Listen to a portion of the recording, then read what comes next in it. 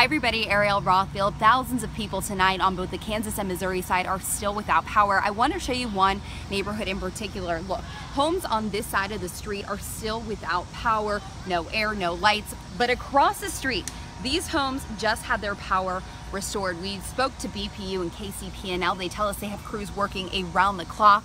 Now tonight at 10 o'clock, we'll give you an exclusive look inside the war room to show you how crews are dealing with these outages and how they are systematically restoring power to your homes.